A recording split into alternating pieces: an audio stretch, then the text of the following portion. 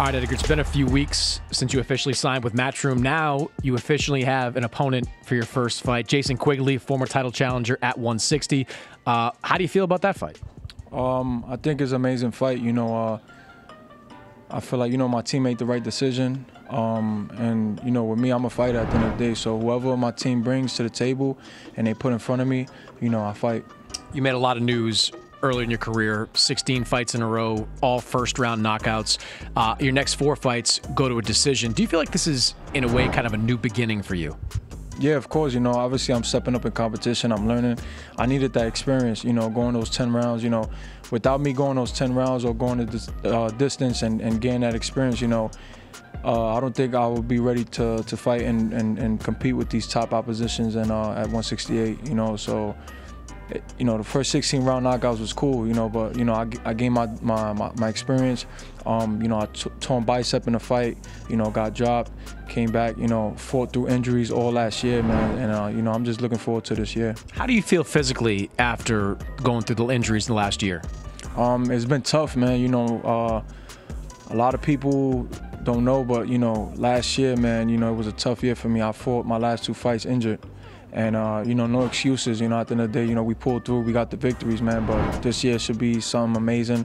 I'm back with the guy that made me, Mark Ferrite, which is an amazing coach, man, and I'm back with him, and I'm back where I need to be.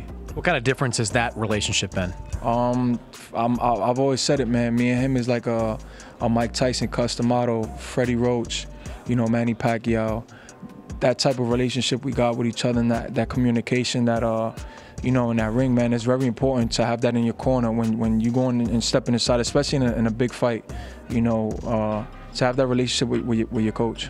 In boxing, we often build guys up and then tear them down again based on what we've seen lately. You've experienced a lot of that from all the first-round knockouts, everything. You're the next big thing. You go the distance a few times. Everyone's like, maybe he's not as good as we thought he was. Do you feel like you're now out there with something to prove once again? Oh, of course.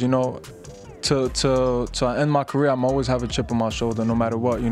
I feel like I'm that type of guy that, if I step in a room, I'm gonna have 50 people that love me and 50 people that hate me. But as long as they watching, as long as they buying them pay-per-views, and tuning in, that's all that matters. We've heard Eddie Hearn, your new promoter, say he wants to put you on a pathway to face Canelo Alvarez at some point next year. How do you feel about that? Do you feel like that's the path that you should be taking? Oh, of course. If it's not that, then why should I be boxing? All the guys at 168 want a shot at that, want to crack at him.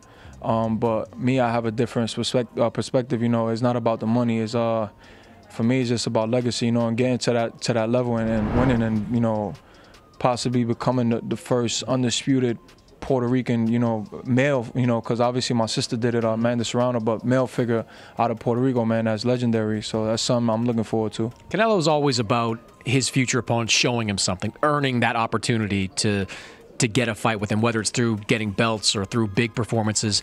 Do you feel like that's what this year is going to be for you, kind of earning that opportunity, showing what you've got at 168? Oh, most definitely. My first opposition is Jason Quigley.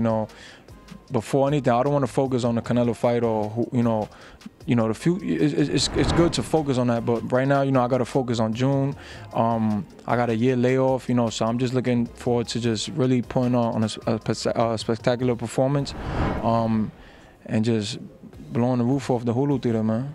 Edgar Berlanga, good to have you back, man. Thank you so much, and shout out to all my fans. I know it's been a long time, a long wait, but we back June, and I'm happy.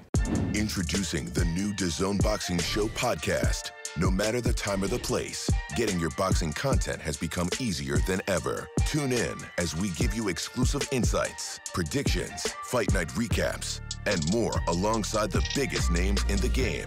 All for free. Available globally every Thursday across all audio streaming platforms and with new episodes dropping weekly to give you the latest news. Just type in the DAZN Boxing Show podcast, listen in, and enjoy.